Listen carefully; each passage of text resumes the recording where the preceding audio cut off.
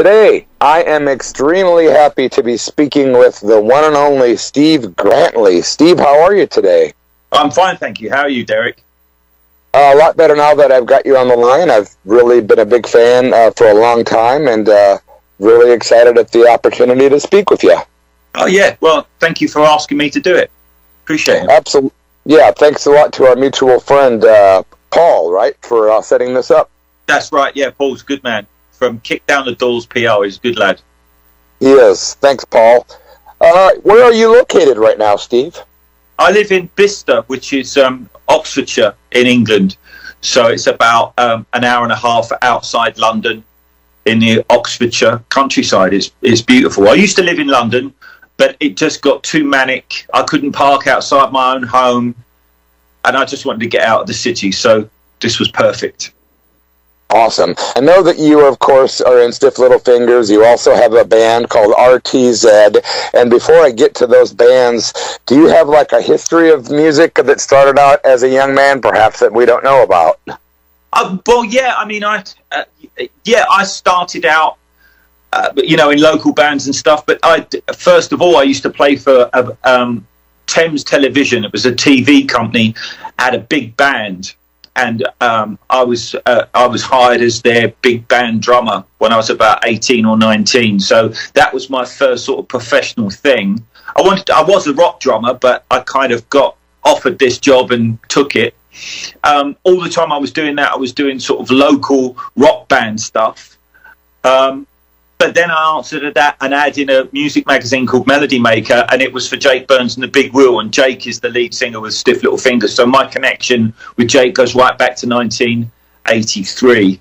Wow. So, yeah, and, since working with Jake, I've worked with pop bands. I've worked with Julian Lennon and their soul star, Alita Adams. I've worked with John Deacon from Queen and Billy Duffy from The Cult. And I was in The Alarm, 68 Guns, where we hired him when the storm broke. That band, I was in that band for 10 years. So I've done quite a lot, Yeah, I've had Mike Peters from The Alarm has been on the show before. I'm a big fan of The Alarm. Oh, right. Oh, I see. Yeah, unfortunately, he's been unwell recently, so we wish him well and wish him a speedy recovery. But yeah, I worked with Mike for 2 years in his electric band and then 10 years as part of The Alarm. Wow, how about Julian Lennon? How did that work out? That was great. I was in I was just referred by I was in a band called Horst, who were a band from Scotland called Horst. Their bass player started working with Julian. Julian was looking for a drummer, and so they asked me to join. The thing was that when they phoned me up to say, are you going to be available to do some Julian Lennon dates, they asked me if I was a Beatles fan. I said, do I need to be a Beatles fan? And they said, are you a Beatles fan? And I said, well, to tell you the truth, no, not really. I'm more of a Led Zeppelin, Who kid. I'm a punk rocker. I'm the Sex Pistols and the Clash. And they said, oh, that's a good thing. And I went, well, why is that? And they said, well, the last 5 or 6 drummers he's had have all been massive Beatles fans, and they've done nothing but pester him with questions about his dad. So I got the job because I wasn't a Beatles fan. Wow, that's not really true. But I wasn't a Beatles fan, and they were glad I wasn't a Beatles fan because I didn't pester him with stupid questions about his father. That's wonderful. How did you come to work with John Deacon from Queen?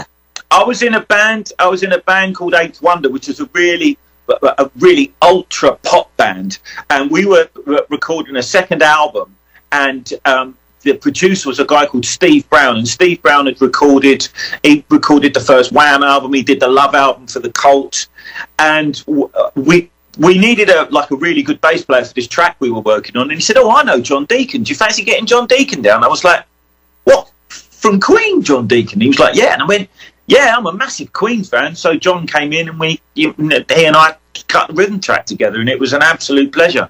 Just incredible, True legend in the studio. I've been a fan of Queen since I was a kid. I've got all of the first 6 or 7 albums were my favourites, and so to have him play on the track and to actually work with him was such an honour.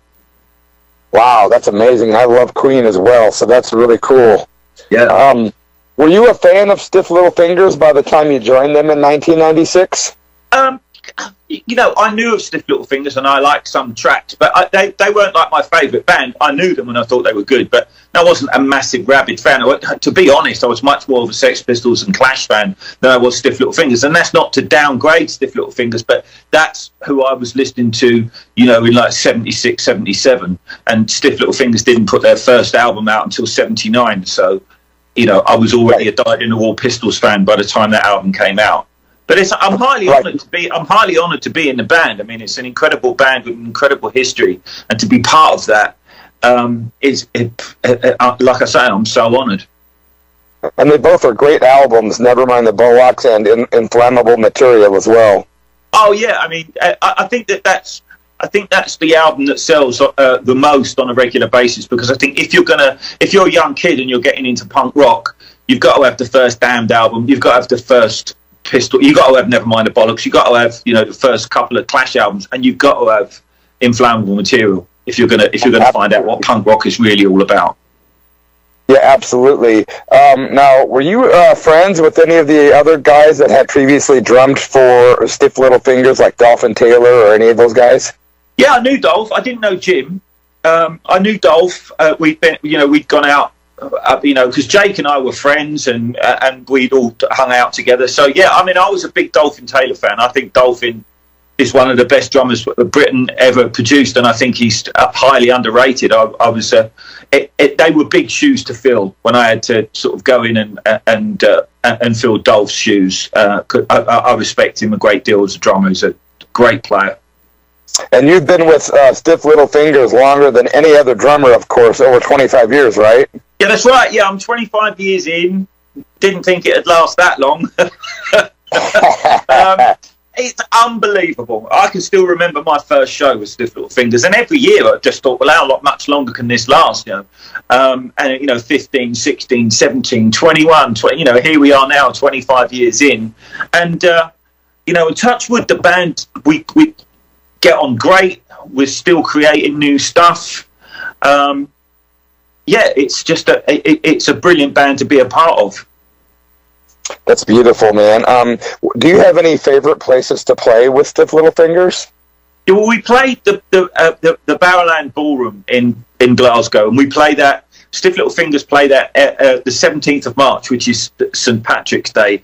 They play that every year, and I mean, I think they've done it 30 years on the trot. I've done 25 years consecutively at that venue on that date, and it's a very, very special night, and we kind of build up to the Barrowland night. It's like, you know, 5 days till the Barrows, 4 days to the Barrows, so that's a fantastic place to play.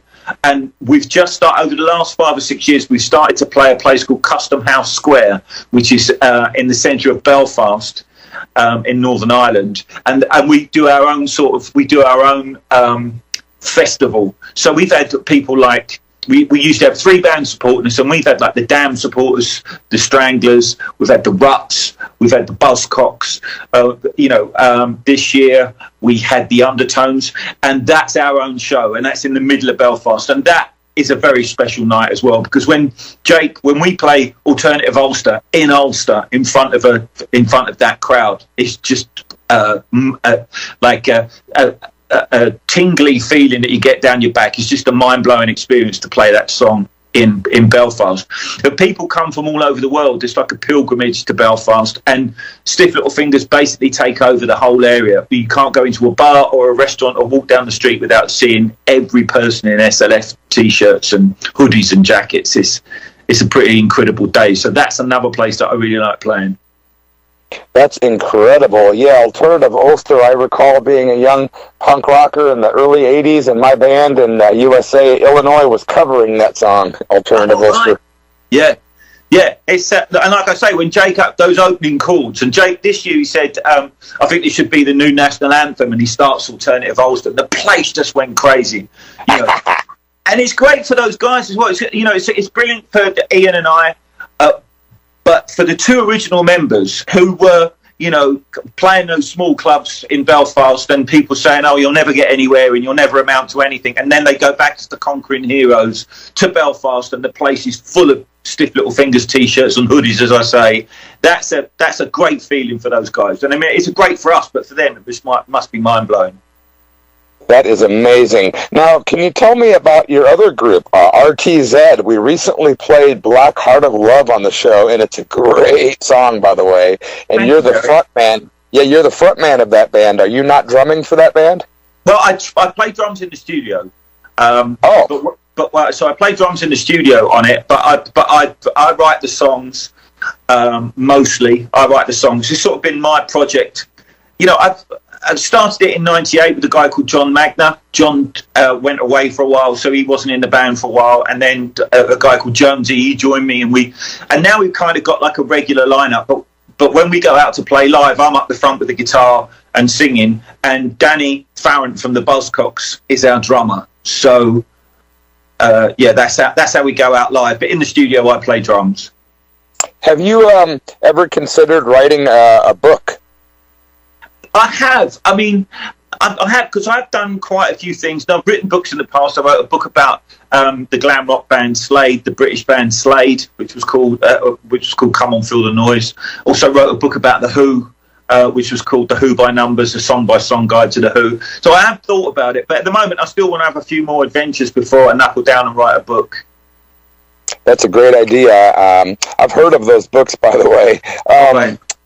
What kind of music do you listen to? Obviously, you're an old school punk guy, but what kinds of music do you listen to today? Anything in particular, or diverse? It's kind of diverse. I think we all have eclectic tastes, and but I mean, really, my original taste before punk rock came along, you know, my first gig was The Who. So The Who and Led Zeppelin, and glam rock was you know, so you're talking T-Rex and Slade, and you know, and definitely Bowie. Bowie was a massive influence. You know, New York Dolls, you know, the prototype punk rock band. So before punk, I was listening to those bands and still very much enjoy, you know, Quadrophenia by The Who is one of my favourite albums of all time. I absolutely love Led Zeppelin. I love Jimmy Page's guitar tone and Plant's voice, and yeah, of course Bonham's drumming. But I listen to a wide range of things. I've just been getting into a bit of PJ Harvey at the moment, and she was an artist that passed me by, so I've been listening to a bit of PJ Harvey. But yeah, it can be anything. You know, I'm a Thin Lizzy fan as well, so I kind of just, you know, on my iPod, I just flick between lots of different things. It's a very eclectic taste, but I think as you get older, and if you've got an open mind and you're musical, you like all sorts of things.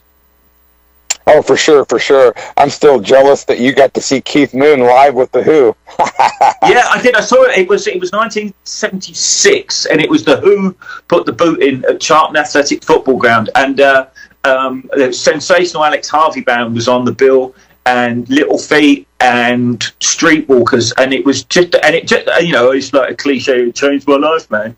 It really did change my life, and I already knew I wanted to be. I already was a drummer. I'd had a drum kit since I was 11. I knew where I was going. I knew what I was doing. But when I saw that night, I was like, that's who I'm going to be. You know, and I think I was about 14 or 15. 15 I must have been. I was like, that's who I'm going to be. That's what I'm going to do. And there was nothing going to stop me. Nothing, you know. And I was known in school as Steve the drummer. Everybody just, you know, I drove everybody mad, as most drummers do, tapping on desks and things. And everybody, no one was surprised. I did a school reunion in September, and the people there was from my class when we were 15, 16. They went, we always knew you'd be a drummer. Didn't know if you'd be successful or not, but we always knew you'd be a drummer because you never stopped tapping on things when you were in school. That's brilliant. Yeah. I also must admit I do like more jazzy things. I definitely might like Miles Davis. I'm a huge Prince fan. I love Funkadelic and Parliament and James Brown, so I listen to that a lot. But I also listen to AC/DC and the Foo Fighters, and it's like I said, it's a very eclectic thing right across the board, depending on what mood I'm in. If I just want to sit down quiet and read, I'll have something quiet on in the background. If I'm on an adrenaline rush, I'll, you know, on a Friday night before I go out, I'll listen to The Who or something. Brilliant. I'd like to ask, what does the future hold for you and the bands? What's coming up next? Anything that's on the plate right now?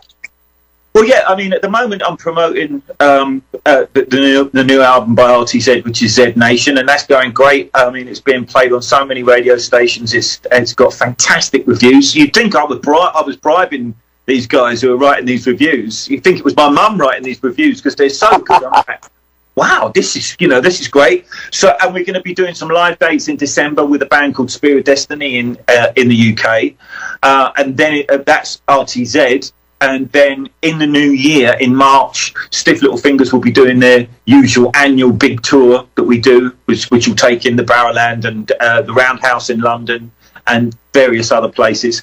And so that's the next big thing. Finish off promoting this RT-ZED record, which will go into the new year. Do these dates of Spirit Destiny, and then Stiff Little Fingers time comes around in March next year, and we do our big British tour. Not sure what happens after that, though. That's great that you have so much lined up. I'm super honored to speak with you. Everyone, Zed Nation is the new album by RT-ZED. You can also jump online and find stuff rather easily these days. So RT-ZED, also, of course, Stiff Little Fingers. We are speaking with Steve Grantley, legendary drummer in England. And Steve, I really appreciate you taking the time to speak with the Church of Rock radio show today. Oh, Derek, it's a pleasure, mate, and thank you so much for playing the record. I appreciate your support. I'm glad you like it. Yeah, I'm super honored. We'll definitely get it on again for you, and best of luck to you, Steve, and I hope to talk to you down the road again. Thank you, Derek.